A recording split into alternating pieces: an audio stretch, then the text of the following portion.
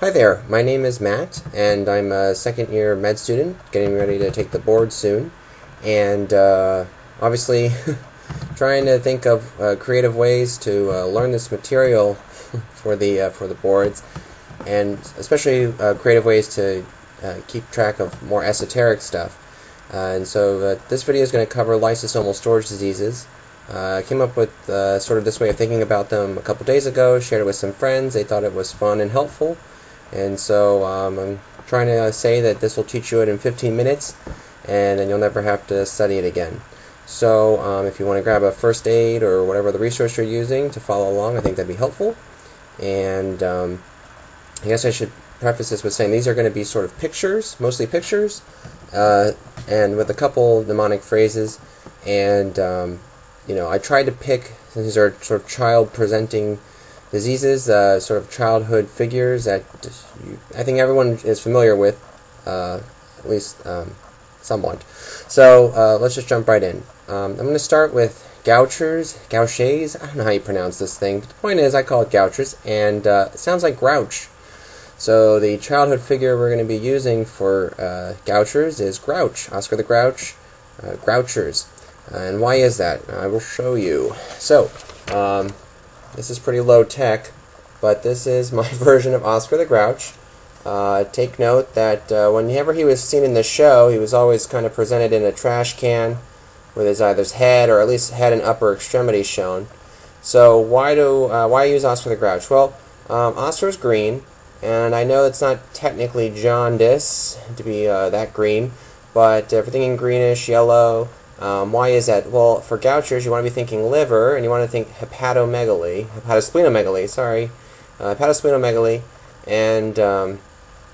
and so that's at least one presenting symptom. And then if he's in the trash can, you don't really see his legs, and why is that? Well, it's because he has a aseptic necrosis of the femur.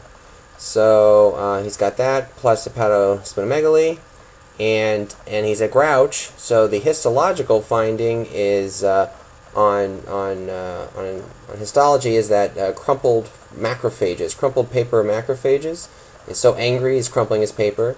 And you might notice something weird on his head, which I meant to be a chocolate bar, although it might kind of looks like something else now that I think about it. But anyway, that's meant to be some sort of food discarded on his head. Any kind of food will do. I used a chocolate bar, but it's on his head. Why is it on his head? So it's on his head. Head, another word for head, cerebral, right? Cerebral.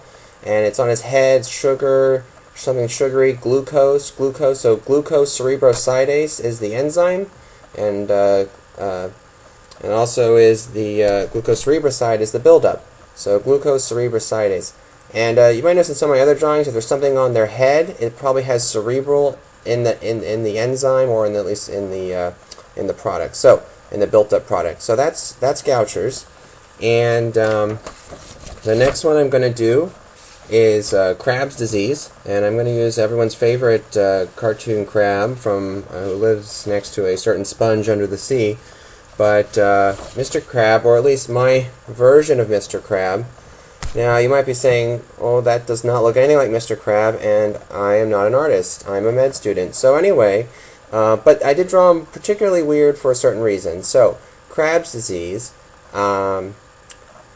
Why? Okay, so he doesn't have any legs, and I kind of drew his claw hands weird. Why did I do that? Well, I'm trying to say there's something wrong with the extremities. In this case, it's peripheral neuropathy.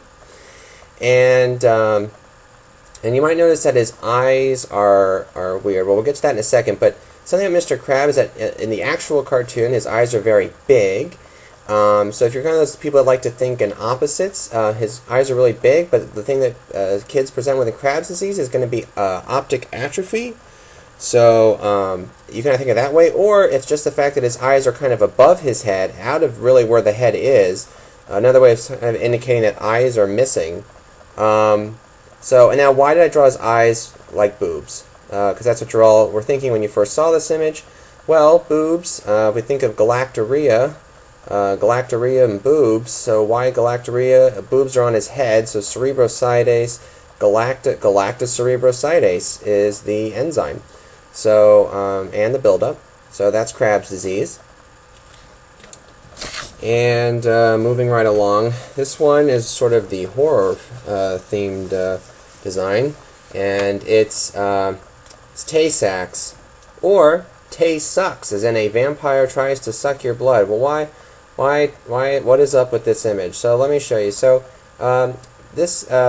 what's the physical exam presentation? So you'll notice the red eyes on a vampire. I'm not sure which series, movies, any True Blood fans, Twilight fans, Interview with a Vampire, just the Count from Sesame Street. I don't know. Pick your favorite vampire. Anyway, red eyes. One of them's got to have red eyes, and that's to represent the cherry red spots. And then you know, the kid is kind of he's trying to scare away his vampire, and he's holding, that's meant to be an onion, and you're like, well, why is the kid holding an onion against a vampire? It's not onions, it's garlic. Well, the kid's not exactly bright, and there is some developmental delay in the kids with Taysachs. So he's not that bright, and he's trying to scare away a vampire with an onion. But the onion also plays another role in that histologically lysosomes show onion skinning. So we're getting a 2-for-1 there. And now why are they saying these things? Why did I draw the vampire so tall? So the buildup in this disease, I meant the vampire kind of tall with wavy arms, trying to signify he's gangly. And he's saying the number 2, thing like the Sesame Street counting count there. And so 2, he's gangly. So the buildup is GM2 ganglioside. So if you can at least remember there's a 2 in there and ganglioside, I think you'd be okay on the exam. And the kid is like trying to cast a spell, a hex. This is very Halloween themed. And why hex? Well, hexaminidase is the enzyme. So the kid's casting a hex. There's a vampire saying 2. You got onions. He's not that bright. You got cherry red spots. So that's Tay-Sachs disease. All right, one more drawing, and this is we're getting kind of abstract, and I apologize for that. But this is a snowman. You're like, oh my gosh, why a snowman? So, snowman is meant to represent with an egg on his head, metachromatic leukodystrophy. Now, the white part, I'm just trying to latch onto that word, a childhood figure that's like all white. It would be a snowman kind of a thing. And so how do they present? Well, they present with peripheral and central neuropathy, ataxia, and dementia. So, a snowman can't move, it can't feel, it can't think, it really can't do anything. So that kind of fits that picture in my mind. And the whites just remind me of leukodystrophy. And I put an egg on his head. Well, why an egg? And I meant this is like supposed to be like fumes coming out of the egg, like a rotten egg. And what's a rotten egg smell, or the chemical that kind of fits that? Sulfur. So it's on his head again. So we've got cerebro again, but the buildup in this one is cerebroside sulfate. So you still got cerebral, so at least you can remember that. Cerebroside needs to be in the name, and an egg, so remember, I think is sulfate. The enzyme is aryl sulfatase, and you know, it's still got sulfa in the name, so if you can think of the egg, I think that'll help you out there. It's aryl sulfatase for that. Let's cover some other things. So I like the mnemonic in the Niemann-Pick one as being Niemann uses his finger well, they say pick his nose, but we might as well double up and make it more useful. He uses his finger to pick cherries, because Niemann-Pick is kind of your combo disease. It's got kind of 2 aspects of Gauchers and 2 aspects of Taysachs. And what I think about is that you got from the Taysachs side, you got cherry red spots and like this developmental delay thing going on. And from the Gauchers side, you got hepatosplenomegaly and something histologically to keep in track of. And so while Gauchers, it was that crumpled paper because it's grouch. Here, you might think of a kid kind of blowing bubbles. He's picking cherries, he's blowing bubbles. I don't know, you gotta remember foam cells somehow, but at least you know that there's some distinct histological finding that you could see in Niemann-Pick. So, and if you got the sphingomyelinases for that, then you should be good. Then the last one on the sphingolipidoses to remember is the Fabry's, and this goes out to someone else gave me this to remember, but Fabry is a gal. Fabry is a gal is sort of the mnemonic that we're using. Fabry is a gal. Well, what can I use that for? Fabry is a gal. So, okay, she's a girl. Why am I thinking that? Well, this one's actually the only X-linked recessive of the sphingolipidoses. And so you can remember it that way, but you also get a 2-for-1 here again. Fabry is a gal, the enzyme is alpha-galactosidase. Now you want to extend that a little bit longer. Fabry is a gal who likes to try ceramics. Try ceramics, why is she trying ceramics? The buildup is ceramide trihexoside. So if you can think of it, there needs to be a tri in there, a ceramide trihexoside, you should be good to go. And then the last two to cover are the mucopolysaccharide hoses, and that's Hurlers and Hunters. I think it's pretty straightforward in like first aid, at least, how they cover it.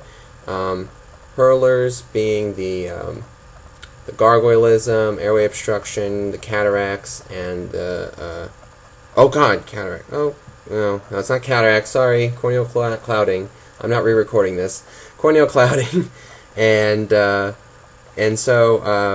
hepatosplenomegaly and all that jazz. The alpha L iduronidase and heparin and dermatan sulfate. So you can see where the boards might try and trick you and put cerebroside sulfate, heparin sulfate, dermatan sulfate, and maybe they want you to, maybe the disease presented is metachromatic leukodystrophy. So you're gonna remember that Snowman, the egg was on his head. It's on his head. It's got to be a cerebroside, the cerebroside sulfate. And maybe distinguishing between, let's say, in Hunters, there's an iduronate sulfatase, and you're like, oh, that's got sulfa in the enzyme name. Was that the metachromatic leuko? So the only way I could say is you can tie the iduronidase together, those two, at least remember that, or aryl sulfatase, air outside, the Snowman's outside, however you want to remember that. But if you can keep Hurlers and Hunters together and then remember the 4 images and the 2 other phrases, and I think we'll be all together. So real recap, Gauchers was Oscar the Grouch, Crab's disease is Mr. Crab, Taysachs was the kid trying to take on the vampire, metachromatic leukodystrophy was the Snowman, we got Niemann-Pick, which is a combination of Gauchers and Taysachs, and then Fabry is a gal, and then you just have the Hunters and Hurlers. And just, think how, like, they could give you some kid with hepatosplenomegaly, maybe even developmental disorders. So now the question is, well, did he have cherry red spots? Did he have gargoylism? Was he angry, corneal clouding? So however you want to look at that. Anyway, thank you for listening, and I hope this helps. And that's it.